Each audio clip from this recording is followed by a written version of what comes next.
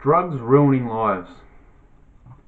Now, I am not condoning drug use in any way, just discussing it.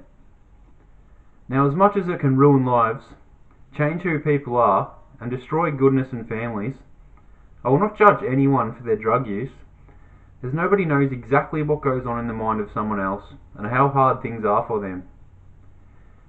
So many use drugs to escape the realities of a life they hate or feel they can't cope with. So many use it as a way to deal with devastating depressions, terrible tragedies, powerful pains. To try and numb the feeling of it all, escape the crushing gravity of it all that drains them of all energy and light, pulls them down so far into darkness and cripples them. Yes, there are healthier ways to deal with such things, like meditation, fitness and working out, religion and spirituality, even seeking professional help. And I loathe to say medication, as consuming addictions can grow from prescribed medicine too.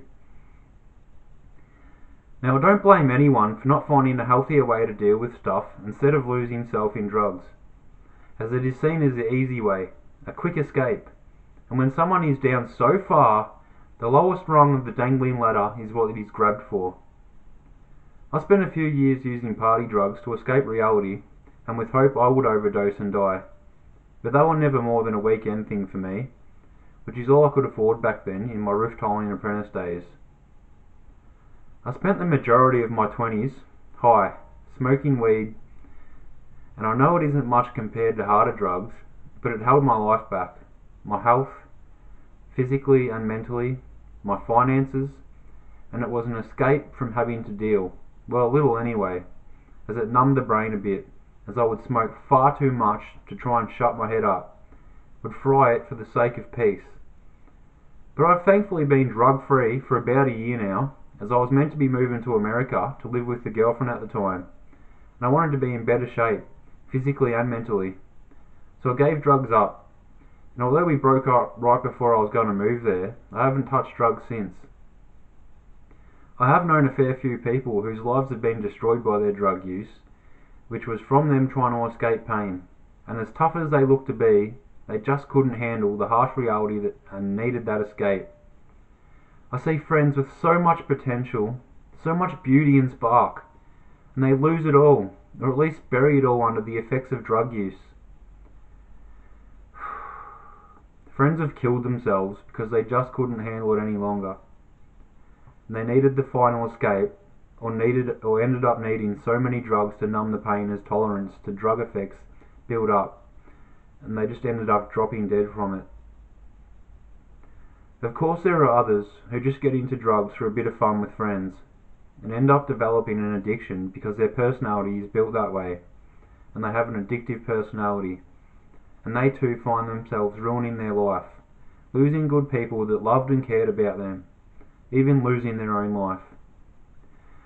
Good honest people become criminals, starting by stealing from family and friends to pay for their addiction, and spiraling into much worse crime, just to feed the need. So much of the drugs being used is mixed with dangerous chemicals and even poisons that end up frying people's brains permanently, and killing so many because it is all they can afford to get, plus it is easily made and very available these days, even in small country towns. I don't know how to stop this rampant problem, as no matter how many drug shipments are stopped, drug dealers and smugglers locked up, new laws brought in and toughened up, there will always be cheap, low quality drugs being made and sold on the streets and out of homes, in our countries, our cities, and our country towns, as there will always be a need for it. Some things that can make a small difference, but just might make the important difference in some lives, a better spread of information to youth about the repercussions of it all, more and better available counselling services on a widespread scale for the young and the old to help deal with problems before they grow to such a bad stage. I know so many don't want to talk to anyone, want to keep it to themselves and their friends they do the drugs with. But there will be some that open up to the help of professional talking, and that will be some lives saved. The same goes with family. I know most troubled teens in general, won't open up and talk to family, but some will. It even needs to start at a much earlier age. The help and communication happening, as there can be problems developed as a young kid, like depression and similar stuff, that might not be noticed or thought of as much until it has snowballed by the time they are older, like it did with me. There's not too much that can be done about keeping people from falling in with the wrong crowds. Yes, you can be tight as parents and keep kids as good as possible and away from bad stuff and bad influences.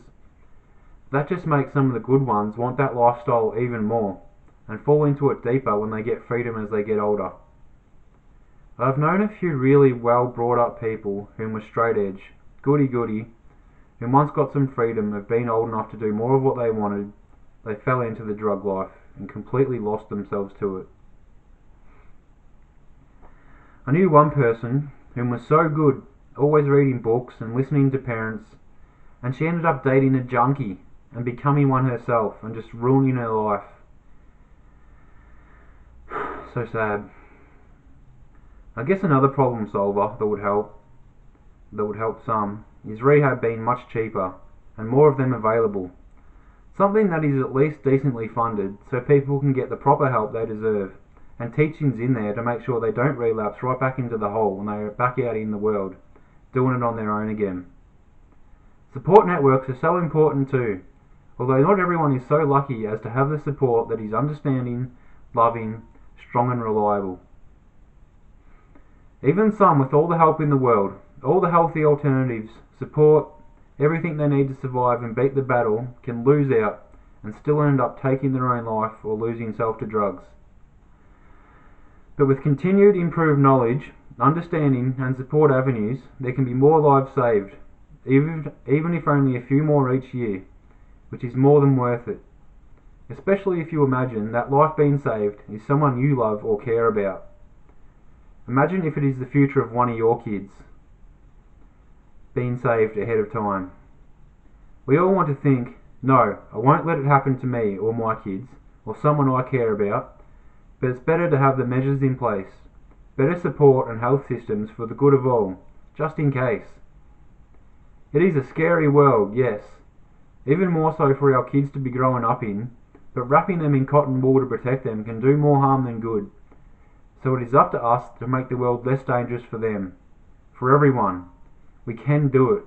We can save lives.